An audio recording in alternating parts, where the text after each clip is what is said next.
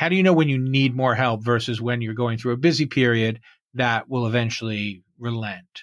Well, I think definitely, when you realize that you're there all the time, you definitely need more help, whether it's full-time help or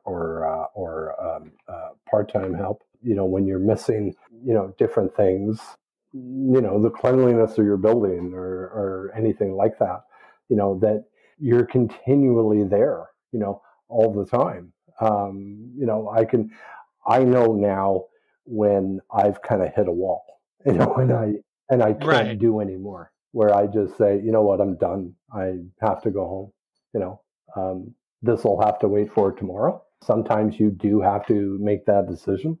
Whether you need more staff, more full-time staff, more part-time staff, when you're there kind of all the time, that you kind of need help or you're really starting to burn out.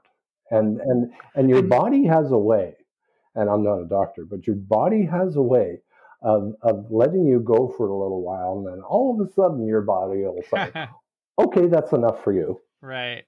And you end up having, a heart issue or something like that.